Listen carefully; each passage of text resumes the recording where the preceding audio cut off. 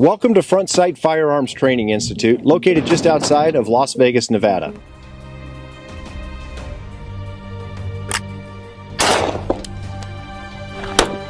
We are the dominant force in personal protection and self-defense. And time. Very nice. Unload. My name is Candace Bernicle. I'm from Federal Way, Washington. I'm an acupuncturist. I was previously a high school teacher.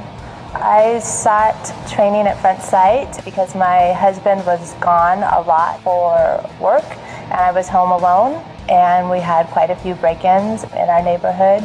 I felt unsafe and I wanted a firearm, but I felt if I owned a firearm, I needed to have a high level of training. I've taken a couple courses at Sight.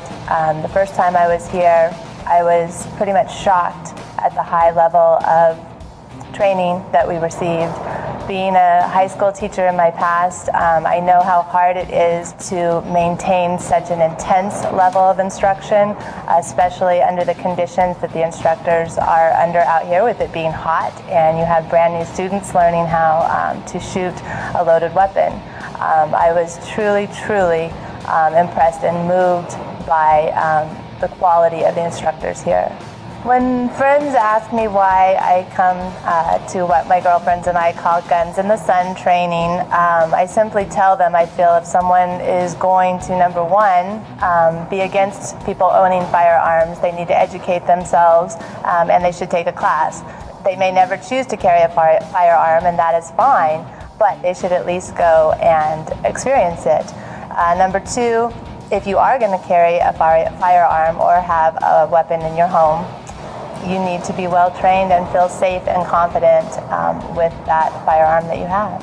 If I saw Dr. Piazza today, I would first and foremost thank him for creating such a well-run organization with such great instructors, and for making it affordable and available for the common average person to be able to come and have this level of training.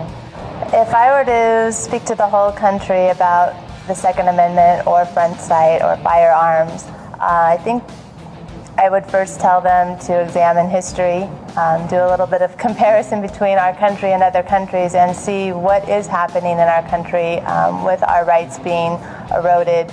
I was never a political person. The last few years I have become more and more knowledgeable and involved in knowing what I'm really voting for and making sure that my rights as an American are not eroded. I think that's a pretty special thing to be an American, and I think we need to continue to fight hard for that. Thank you for watching. Subscribe to our YouTube channel to stay current on your training and the latest developments at Sight.